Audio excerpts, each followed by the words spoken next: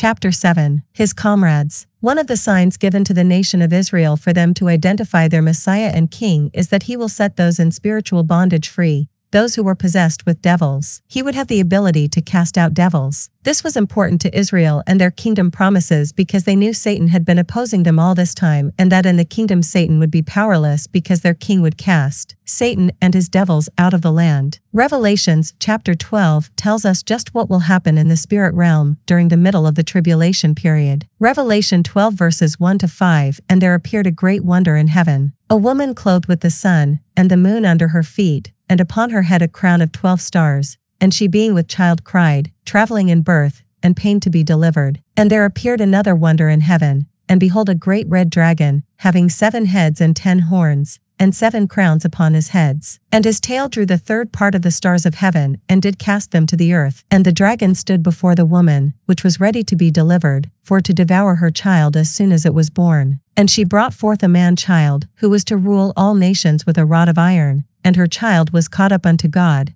and to his throne. Notice how in this account of the birth of the man-child, the devils are referred to as stars being cast down to the earth. Matthew 4 verse 1, Then was Jesus led up of the Spirit into the wilderness, to be tempted of the devil. Why did the Spirit of God lead Jesus to be tempted if, as the Bible says, God does not tempt any man? First of all, Jesus is not just any man. He is the Son of God. Secondly, Jesus must be tempted in all points as we are, in order to be our Savior. Matthew 4 verses 2 to 11, And when he had fasted 40 days and 40 nights, he was afterward and hungered. And when the tempter came to him, he said, If thou be the Son of God, command that these stones be made bread. But he answered and said, It is written, Man shall not live by bread alone, but by every word that proceedeth out of the mouth of God. Then the devil taketh him up into the holy city, and setteth him on a pinnacle of the temple, and saith unto him, If thou be the Son of God, cast thyself down. For it is written, He shall give his angels charge concerning thee, and in their hands they shall bear thee up, lest at any time thou dash thy foot against a stone. Jesus said unto him, It is written again, Thou shalt not tempt the Lord thy God. Again, the devil taketh him up into an exceeding high mountain, and sheweth him all the kingdoms of the world, and the glory of them, and saith unto him, All these things will I give thee, if thou wilt fall down and worship me. Then saith Jesus unto him, Get thee hence, Satan, for it is written, Thou shalt worship the Lord thy God, and him only shalt thou serve. Then the devil leaveth him, and behold, angels came and ministered unto him. Satan knows that Jesus will be the King of Kings, and so he offers him what is going to be his one day anyway, except Satan is offering them to Jesus without having to go to the cross. He offered a crown without the cross. It is obvious that Satan wanted to be worshipped and agreed to make Jesus his second in command as long as he bows down and worships him. Jesus would have no part of this, and now it is Satan who will forcibly bow to the Son of God one day. Amen. Everywhere Jesus went, he was confronted with those possessed with devils, and he healed them as a sign to a nation that began with signs that were given unto Moses for them. Matthew 4 verses 23 to 24, And Jesus went about all Galilee, teaching in their synagogues, and preaching the gospel of the kingdom, and healing all manner of sickness and all manner of disease among the people. And his fame went throughout all Syria. And they brought unto him all sick people that were taken with divers diseases and torments, and those which were possessed with devils, and those which were lunatic, and those that had the palsy, and he healed them. Notice it is the gospel of the kingdom and not the gospel of the grace of God that we preach today. The devil will be bound in the kingdom, so Jesus is showing them that he is their Messiah by casting out demons. Devils were very prevalent during this period, as they will be again during the tribulation period when the gospel of the kingdom is preached again. Matthew 9 verses 32 to 34, As they went out, behold, they brought to him a dumb man possessed with a devil. And when the devil was cast out, the dumb spake, and the multitudes marveled, saying, It was never so seen in Israel. But the Pharisees said, He casteth out devils through the prince of the devils. Devils have the power to cause a person to be unable to speak, and as you can see, the moment the devil was cast out of this person, he could speak again. Matthew 12 verses 22 to 32, Then was brought unto him one possessed with a devil, blind, and dumb, and he healed him, insomuch that the blind and dumb both spake and saw. And all the people were amazed, and said, Is not this the son of David? But when the Pharisees heard it, they said, This fellow doth not cast out devils,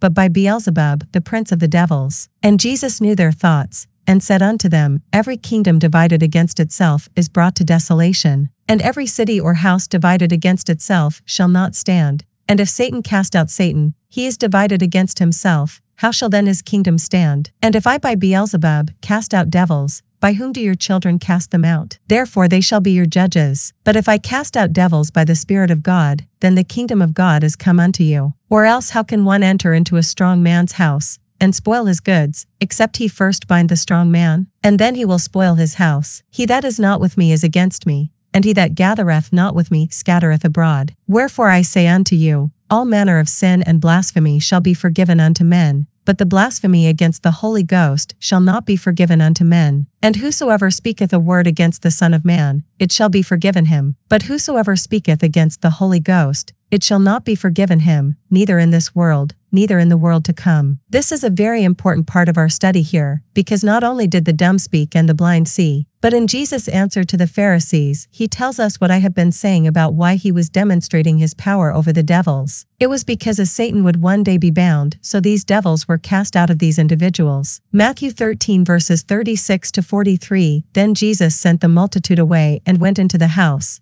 and his disciples came unto him, saying, Declare unto us the parable of the tares of the field. He answered and said unto them, He that soweth the good seed is the Son of Man, the field is the world, the good seed are the children of the kingdom, but the tares are the children of the wicked one. The enemy that sowed them is the devil. The harvest is the end of the world, and the reapers are the angels. As therefore the tares are gathered and burned in the fire, so shall it be in the end of this world. The Son of Man shall send forth his angels, and they shall gather out of his kingdom all things that offend, and them which do iniquity, and shall cast them into a furnace of fire. There shall be wailing and gnashing of teeth. Then shall the righteous shine forth as the sun in the kingdom of their Father. Who hath ears to hear, let him hear. This is added to show us that God has a place of punishment for Satan and his devils that will last for eternity. Mark 7 verses 24 to 30, And from thence he arose, and went into the borders of Tyre and Sidon, and entered into an house, and would have no man know it, but he could not be hid. For a certain woman, whose young daughter had an unclean spirit, heard of him, and came and fell at his feet. The woman was a Greek, a Syrophoenician by nation, and she besought him that he would cast forth the devil out of her daughter. But Jesus said unto her, Let the children first be filled, for it is not meet to take the children's bread, and to cast it unto the dogs. And she answered and said unto him, Yes, Lord, yet the dogs under the table eat of the children's crumbs. And he said unto her, For this saying go thy way, the devil is gone out of thy daughter. And when she was come to her house, she found the devil gone out, and her daughter laid upon the bed. Jesus did not want anyone to know he was in that area, because he was not sent, but unto the lost sheep of the house of Israel. Tyre and Sidon are in modern-day Lebanon. He did, however, have a divine appointment with one Gentile who understood that salvation was of the Jews, and the only way she as a non-Jew could be blessed was by the crumbs that would fall from the Jews' table, so to speak. Luke 4 verses 33 to 36, And in the synagogue there was a man, which had a spirit of an unclean devil,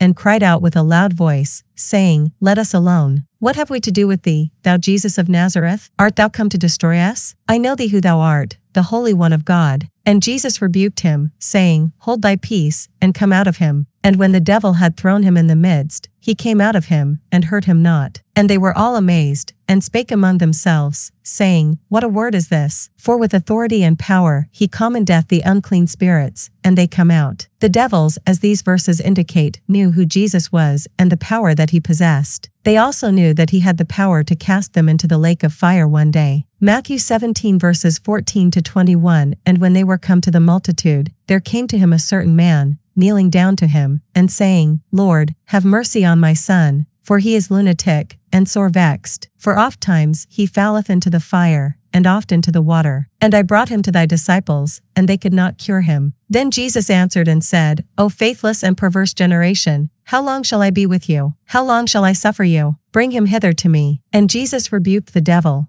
and he departed out of him, and the child was cured from that very hour. Then came the disciples to Jesus apart, and said, Why could not we cast him out? And Jesus said unto them, Because of your unbelief. For verily I say unto you, if ye have faith as a grain of mustard seed, ye shall say unto this mountain, Remove hence to yonder place, and it shall remove, and nothing shall be impossible unto you. Howbeit this kind goeth not out, but by prayer and fasting. In the next passage, we learn two important lessons from the words of the devils themselves as they are about to be cast out by Jesus. Mark 5 verses 1 to 20, And they came over unto the other side of the sea, into the country of the Gadarenes. And when he was come out of the ship, immediately there met him out of the tombs a man with an unclean spirit, who had his dwelling among the tombs. And no man could bind him, no, not with chains, because that he had been often bound with fetters and chains, and the chains had been plucked asunder by him, and the fetters broken in pieces. Neither could any man tame him. And always, night and day, he was in the mountains, and in the tombs, crying, and cutting himself with stones. But when he saw Jesus afar off, he ran and worshipped him, and cried with a loud voice, and said, What have I to do with thee, Jesus, thou Son of the Most High God? I adjure thee by God, that thou torment me not. For he said unto him, Come out of the man, thou unclean spirit. And he asked him, What is thy name? And he answered, saying, My name is Legion, for we are many. And he besought him much that he would not send them away out of the country. Now there was there nigh unto the mountains a great herd of swine feeding. And all the devils besought him, saying, Send us into the swine, that we may enter into them. And forthwith Jesus gave them leave. And the unclean spirits went out and entered into the swine, and the herd ran violently down a steep place into the sea. They were about 2,000 winky face and were choked in the sea. And they that fed the swine fled, and told it in the city, and in the country. And they went out to see what it was that was done. And they come to Jesus, and see him that was possessed with the devil, and had the legion, sitting, and clothed, and in his right mind, and they were afraid. And they that saw it told them how it befell to him that was possessed with the devil,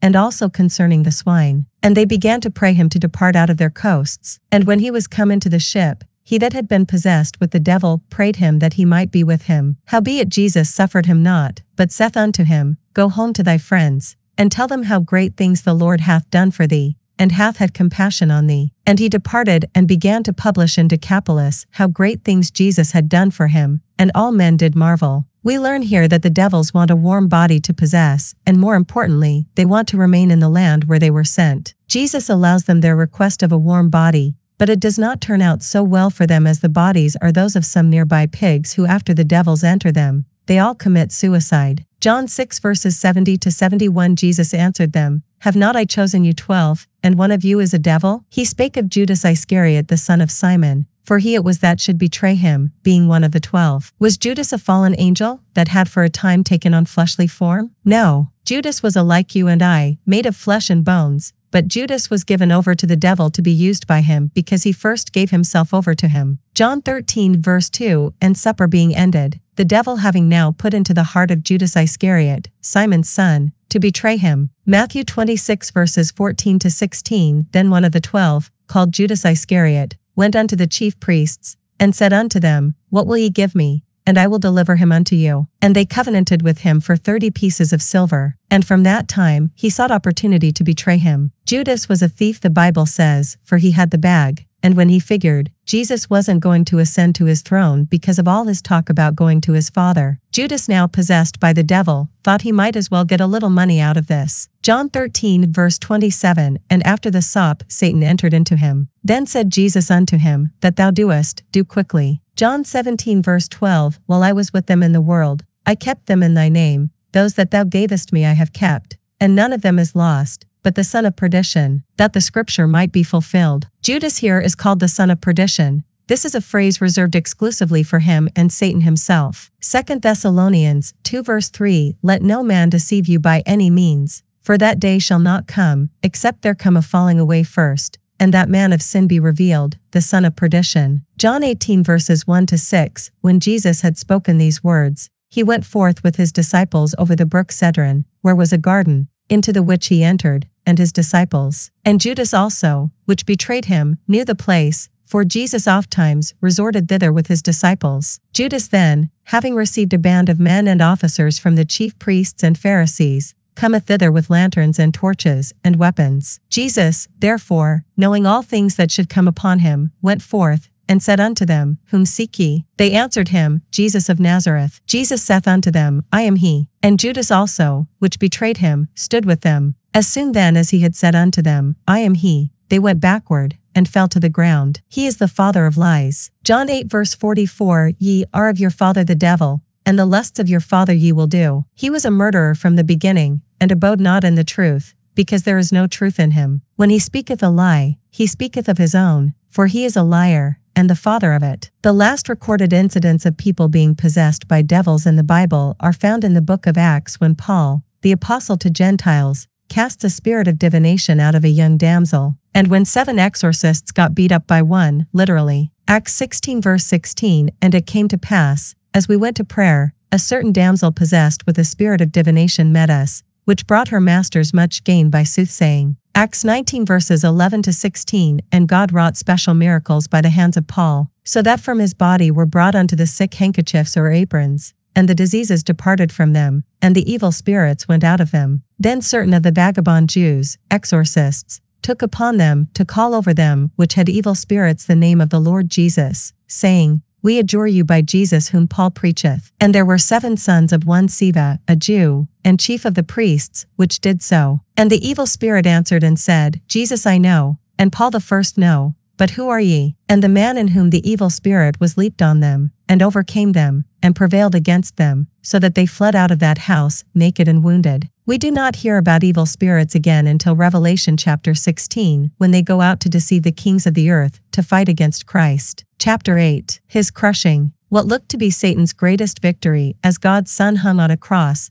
turned out to be his biggest defeat, because with the resurrection of Christ, he unknowingly aided in the creation of a new creature, class of people that are neither Jews nor Gentiles. Ephesians 2 verse 15, having abolished in his flesh the enmity, even the law of commandments contained in ordinances, for to make in himself of twain one new man, so making peace. This one new man is neither Jew nor Gentile, but a new creature, who would upon death inherit the heavens, while Israel under the first covenant is promised to inherit the earth. Galatians 3 verse 28, There is neither Jew nor Greek, there is neither bond nor free, there is neither male nor female, for ye are all one in Christ Jesus. Because of Christ's resurrection, all that believe solely in his death, burial, and resurrection, for their salvation, have a new eternal destiny. The believer's destiny today is in the heavenlies, the very place where Satan had his sights set on when he uttered his infamous 5 I wills, Isaiah 14 verses 13 to 14. Prior to the cross, when a person died that was a believer,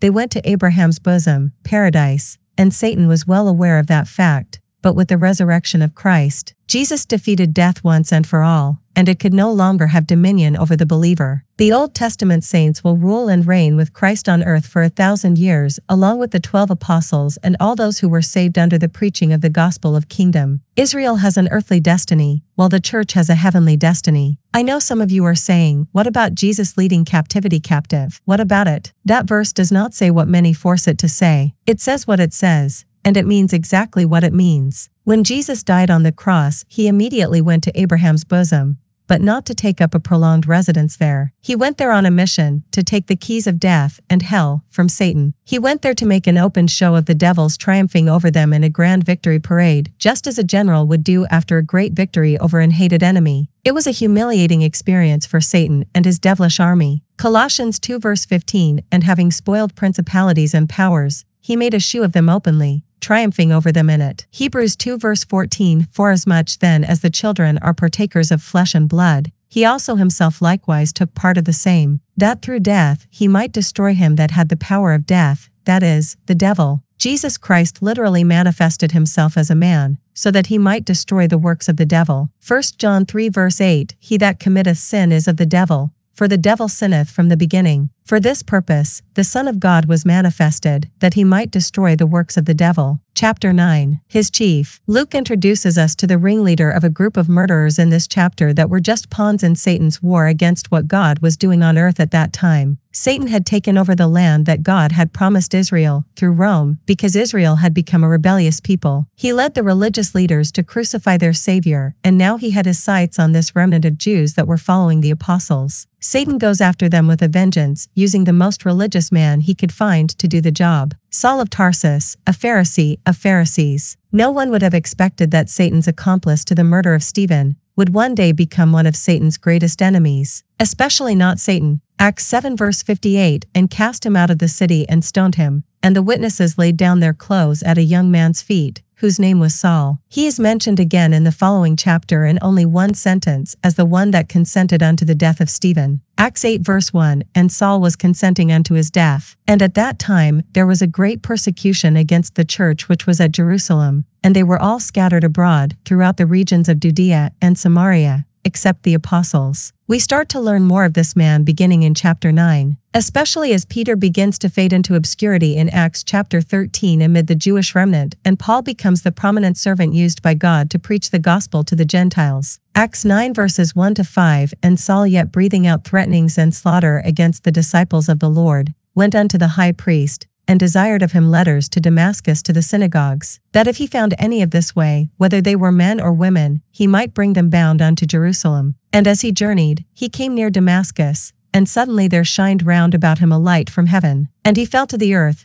and heard a voice saying unto him, Saul, Saul, why persecutest thou me? And he said, Who art thou, Lord? Who was it that Saul was breathing out threatenings and slaughter, persecution, against the disciples of the Lord? So, if Saul would have thought about that for a second, he would have never asked such a question. Who else but God could zoom in on Saul with a light from heaven and speak to him without being physically present? He kind of already knew the answer, because if you will notice, Saul calls him Lord, Master, before he gets his answer, because it is obvious to him that he is not just dealing with some Christian that he is chasing. Acts 19 verses 5 to 6, and the Lord said, I am Jesus whom thou persecutest. It is hard for thee to kick against the pricks. And he, trembling and astonished, said, Lord, what wilt thou have me to do? Oh, what a convicting response to hear on that day, as Saul wrote about seeking in his own zeal and self-righteousness to rid Judaism of this perceived threat to their very way of life. Saul thought he was doing God's service, only to find out that he was fighting the very thing he thought he was trying to defend. Acts 19 verses 7 to 9, and the Lord said unto him, Arise,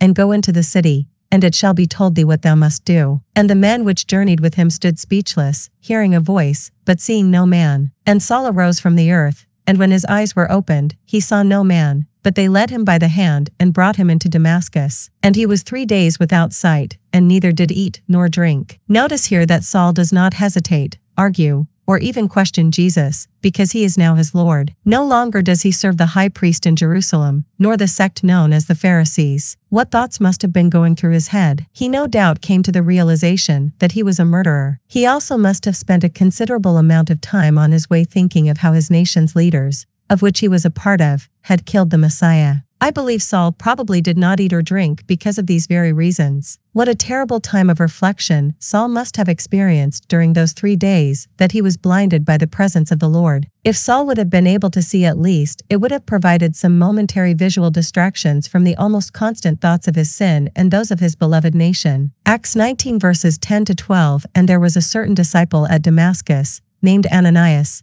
and to him said the Lord in a vision, Ananias. And he said, Behold, I am here, Lord. And the Lord said unto him, Arise, and go into the street which is called Straight, and inquire in the house of Judas for one called Saul, of Tarsus. For, behold, he prayeth, and hath seen in a vision a man named Ananias coming in, and putting his hand on him, that he might receive his sight. I will bet Saul was praying like he never prayed before. A lot of tears were shed those 3 days in the house of Judas. I am not sure how much joy Saul had during those 3 days, thinking of the damage he had caused in the lives of so many. He must have spent some time rejoicing with tears in his eyes that God would choose to save someone who had done what he had done. Isn't the love of Jesus something wonderful? Acts 19 verses 13 to 16, Then Ananias answered, Lord, I have heard by many of this man, how much evil he hath done to thy saints at Jerusalem. And here he hath authority from the chief priests to bind all that call on thy name. But the Lord said unto him, Go thy way, for he is a chosen vessel unto me, to bear my name before the Gentiles, and kings, and the children of Israel. For I will shew him how great things he must suffer for my name's sake. Notice here that God tells Ananias that Saul is a chosen vessel, and that he is to bear his name before the Gentiles. These two statements we will look at in greater detail in the upcoming chapters. Saul was uniquely chosen as the apostle of the Gentiles, and the one to whom God would impart many mysteries concerning the church. What does Scripture teach us about Paul? Romans 11 verse 13, For I speak to you Gentiles, inasmuch as I am the apostle of the Gentiles, I magnify mine office. Notice that it does not say Paul was an apostle to the Gentiles, but rather the apostle of the Gentiles. There is a big difference, as we shall see from other portions of Scripture, that Paul is our pattern during the church age. 1 Timothy 1 verse 1, Paul, an apostle of Jesus Christ by the commandment of God our Savior, and Lord Jesus Christ, which is our hope. 11 According to the glorious gospel of the blessed God, which was committed to my trust. Notice that Paul says that the gospel was committed to his trust. This was not the gospel of the kingdom that was preached by the disciples during the earthly ministry of Christ, but was rather the gospel of the grace of God, the death, burial, and resurrection. 1 Corinthians 15 verses 1 to 4, 1 Timothy 1 verses 12 to 14. And I thank Christ Jesus our Lord, who hath enabled me, for that he counted me faithful,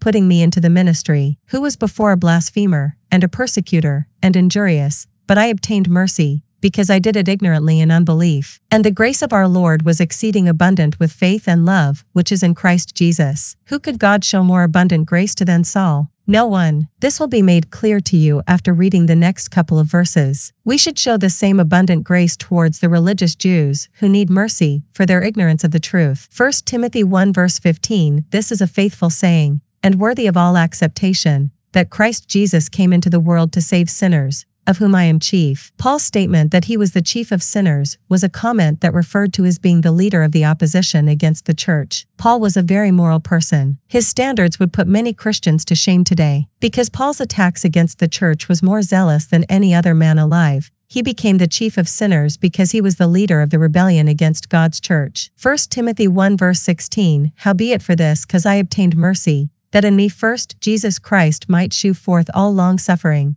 for a pattern to them which should hereafter believe on him to life everlasting. Paul is the first person that Jesus Christ showed forth all long-suffering to, and he became the pattern for us Gentiles during the church age as the apostle of the Gentiles. The 12 apostles were patterns for the nation of Israel at that time. Where sin does abound, grace does much more abound. Paul was the chief sinner, and therefore, the perfect recipient of God's exceeding abundant grace. If Paul can be saved, anyone can be. 1 Corinthians 11 verses 1 to 2. Be ye followers of me, even as I also am of Christ. Now I praise you, brethren, that ye remember me in all things, and keep the ordinances, as I delivered them to you. Philippians 4 verse 9. Those things, which ye have both learned, and received, and heard, and seen in me, do, and the God of peace shall be with you. Again, Paul tells us to follow his teachings and his example in this age of grace. To try and follow kingdom theology during the church age will create much confusion. 2 Timothy 2 verses 7 to 10. Consider what I say,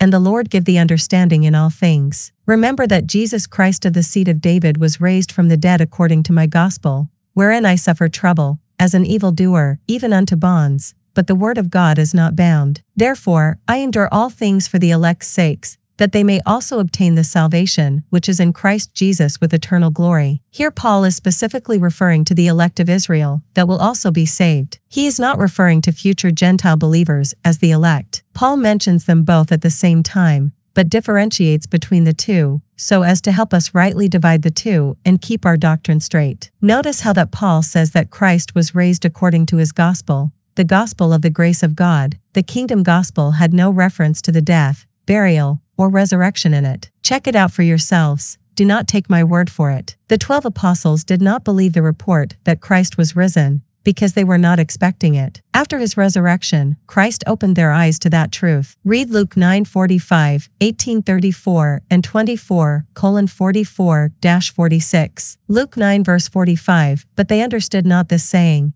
and it was hid from them, that they perceived it not, and they feared to ask him of that saying. Luke 18 verse 34. And they understood none of these things, and this saying was hid from them, neither knew they the things which were spoken. Luke 24 verses 44-46. And he said unto them, These are the words which I spake unto you, while I was yet with you, that all things must be fulfilled, which were written in the law of Moses, and in the prophets, and in the Psalms, concerning me. Then opened he their understanding, that they might understand the Scriptures, and said unto them, Thus it is written, and thus it behoved Christ to suffer, and to rise from the dead the third day. 2 Timothy 4 verses 16-18. At my first answer no man stood with me, but all men forsook me. I pray God that it may not be laid to their charge. Notwithstanding the Lord stood with me and strengthened me, that by me the preaching might be fully known, and that all the Gentiles might hear. And I was delivered out of the mouth of the lion. And the Lord shall deliver me from every evil work, and will preserve me unto his heavenly kingdom,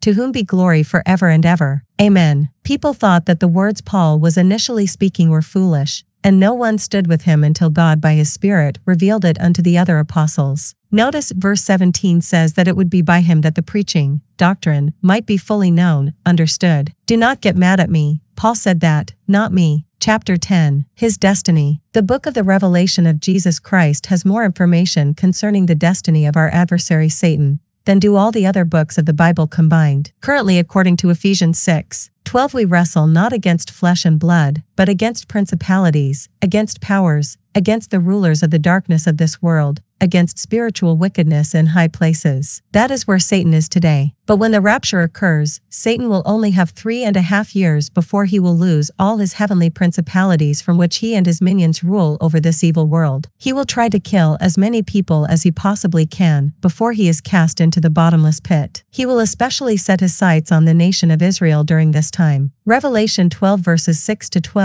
And the woman, Israel, fled into the wilderness, where she hath a place prepared of God, that they should feed her there 1,260 days. And there was war in heaven. Michael and his angels fought against the dragon, and the dragon fought and his angels, and prevailed not, neither was their place found any more in heaven. And the great dragon was cast out, that old serpent, called the devil, and Satan, which deceiveth the whole world. He was cast out into the earth, and his angels were cast out with him. And I heard a loud voice saying in heaven, Now is come salvation, and strength, and the kingdom of our God, and the power of his Christ. For the accuser of our brethren is cast down, which accused them before our God day and night. And they overcame him by the blood of the Lamb, and by the word of their testimony, and they loved not their lives unto the death. Therefore rejoice, ye heavens, and ye that dwell in them. Woe to the inhabitants of the earth and of the sea, for the devil is come down unto you, having great wrath, because he knoweth that he hath but a short time. Here we have the retaking of heaven by Michael and his angels, a large portion of which was under the direct control of Satan and the angels that followed him in his rebellion. All the thrones and dominions that were usurped on that day when Satan uttered his infamous 5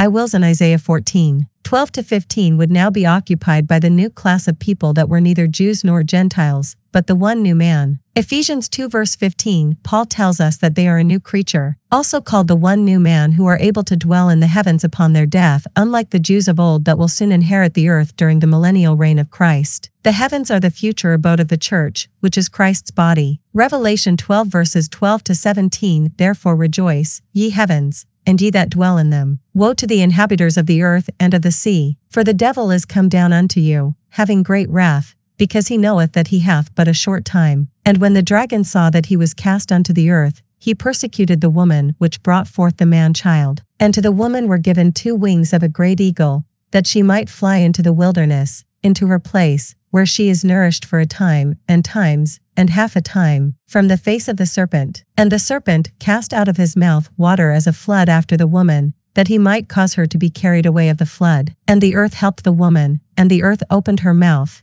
and swallowed up the flood which the dragon cast out of his mouth. And the dragon was wroth with the woman, and went to make war with the remnant of her seed, which keep the commandments of God, and have the testimony of Jesus Christ. Here we see the beginning of the end for Satan as the kingdom begins, but he will be released for a season at the end of the kingdom before he will finally be cast into the lake of fire forever. This will be the fulfillment of the prophecy program. The mystery program will have already been completed at the rapture. Always remember that the mystery program is associated with the church, which is Christ's body, and it is revealed only in the writings of the Apostle Paul, Romans through Philemon. Revelation 20 verses 1-3, And I saw an angel come down from heaven, having the key of the bottomless pit and a great chain in his hand. And he laid hold on the dragon, that old serpent, which is the devil, and Satan, and bound him 1,000 years, and cast him into the bottomless pit, and shut him up, and set a seal upon him, that he should deceive the nations no more, till the 1,000 years should be fulfilled,